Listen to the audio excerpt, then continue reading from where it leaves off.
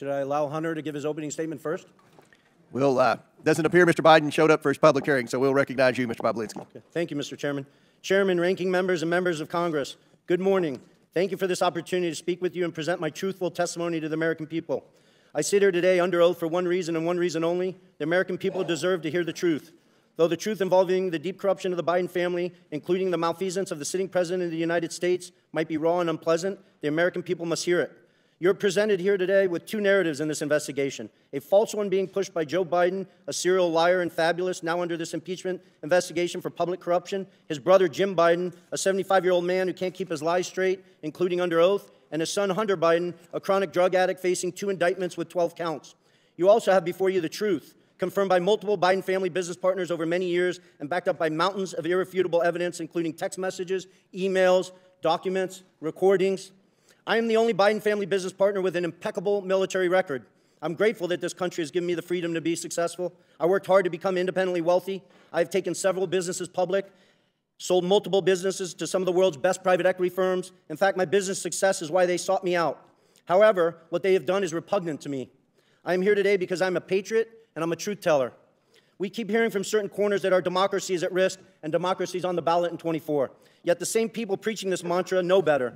They continue to lie directly to the American people without hesitation and remorse.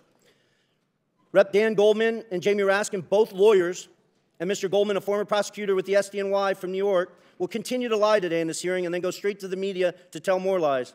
Hunter Biden's defense attorney, Abby Lowell, weaponizes letters to Congress to try to smear my name and misstate the cold hard facts Mr. Chairman, in an attempt to save his powerfully connected client and his father.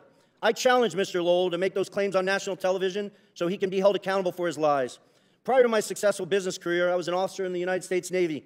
At Navy's elite Naval Nuclear Power Training Command, I later served as the command's chief technology officer.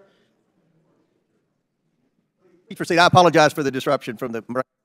Okay. Am I supposed to say it's my time, Mr. Raskin? Yeah. But please, Mr. Bobulinski, please Okay. come to order. Mr. Bobulinski, please proceed. Okay. Please proceed. I apologize for the disruption from the minority. Okay. well, Mr. Chairman, save his time, but he called members of this committee liars, and I just want to know whether the order and decorum requirements of House Rule 11 apply to witnesses appearing before the committee. All right. Does it apply or does it not? Should I address? I don't.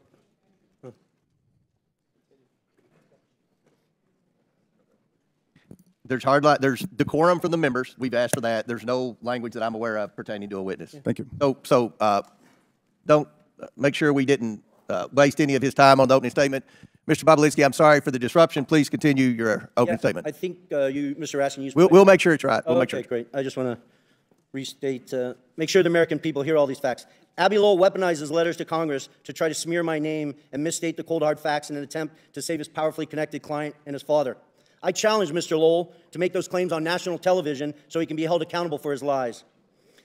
Prior to my successful business career, I was an officer for over 6 years in the United States Navy's elite Naval Nuclear Power Training Command as a decorated master training specialist. I later served as the commander's chief technology officer, where I held a huge security clearance from the Department of Energy and the NSA. When I left Nuclear Power Training Command, I was the #1 ranked direct input officer in the entire command, and then I jumped into the business world and public markets. While I have made a few contributions over the years to Democrats, such as Representative Ro Khanna, I don't see him, but I hope he shows up today. He sits on the Democratic side of the Oversight Committee. I'm not a political person. I come from a family with a long history of distinguished service in our nation's military, including my father, both of my grandfathers, and my brother, all of whom were willing to sacrifice their lives for this great country. My sister serves our military vets for 2 decades at the Veterans Administration. We've lived our life as a family in service to this great country. I hope the American people will pay close attention to this hearing. I also hope they will understand that some members of this committee will engage in absurd attacks and efforts to try to deflect attention from the facts. And I will present today by questioning my integrity and my patriotic duty. You may see me speak passionately at this hearing, but for good reason. Not only was I willing to die for this country, every single male member of my immediate family was willing to die for this country. I want to be crystal clear. From my direct personal experience and what I've subsequently come to learn, it is clear to me that Joe Biden was the brand being sold by the Biden family. His family's foreign influence peddling operation from China to Ukraine and elsewhere sold out to foreign actors who are seeking to gain influence and access to Joe Biden and the United States government. Joe Biden was more than a participant in and a beneficiary of his family's business. He was an active, aware enabler who met with business associates such as myself to further the business, despite being buffered by a complex scheme to maintain plausible deniability. I ask this big question. If there's no evidence of corruption here today, if Joe's conduct and the conduct of his family were fully legal and proper, then why are they so dishonest about it? Not just slight misrepresentations of fact, but deep untruths about the entire corrupt enterprise. Hunter Biden gave his transcribed interview on February 28th and lied throughout his testimony. Here's just one egregious example of Hunter's perjury. He lied to the committee on important details concerning his money demands and threats to CFC in text messages on July 30th and 31st, 2017. He leveraged his father's presence next to him in that infamous text to strong-arm CFC to paying Hunter immediately. Jim Biden also lied extensively throughout his transcribed interview on February 21st and perjured himself. An example of that, on page 100 of his transcript, Jim is asked specifically, do you recall having a meeting with Hunter Biden, Tony Bobulinski, and Joe Biden? Jim's response, absolutely not. The committee was so shocked by his perjury that they asked him the same question multiple times. Each time he denied meeting with me and Joe Biden. After the committee showed him text messages confirming that I met with Joe Biden, Hunter Biden, and Jim Biden at the Beverly Hilton in May 2017, Jim Biden, with a former U.S. attorney lawyer sitting next to him, still denied that meeting took place. Hunter Biden, in his own transcribed interview, confirmed that that meeting took place. Hunter confirmed his uncle perjured himself in front of this committee.